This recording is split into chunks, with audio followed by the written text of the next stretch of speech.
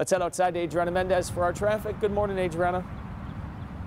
Hey, good morning, Brian. We're out here near I-43 Brown Deer Road. No issues along this stretch. All we're seeing out there this morning, slowdowns I-41 on the northbound side near Watertown Plank Road, and a crash on the 894 bypass right near 35th Street. No delays out on that 894 stretch, just the right-hand shoulder blocked right near that crash. All right, the reason why we're out here is to talk about a construction project that the DOT is going to be working on. They're going to be transforming this interchange to be called what is a Diverging Diamond Interchange. So bear with me as I explain this to you.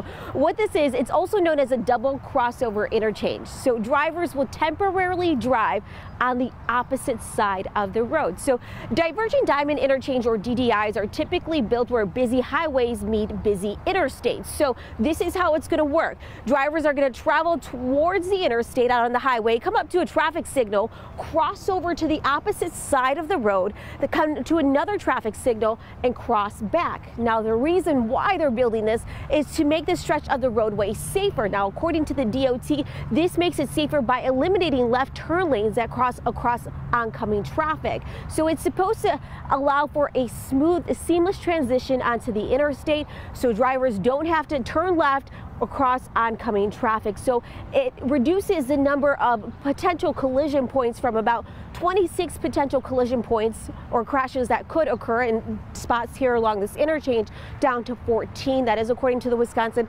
Department of Transportation. So that is why they're going to be building this interchange here, a lot different than what we typically see out there. So it will take some getting used to. As they've been mentioning, there was one in North Carolina when I lived there, and it is very weird driving on the opposite side of the road. So once they build it, you're really going to have to pay attention to the roadways and the signs in this area, but it's going to be built in just a couple years. Back to you in the studio.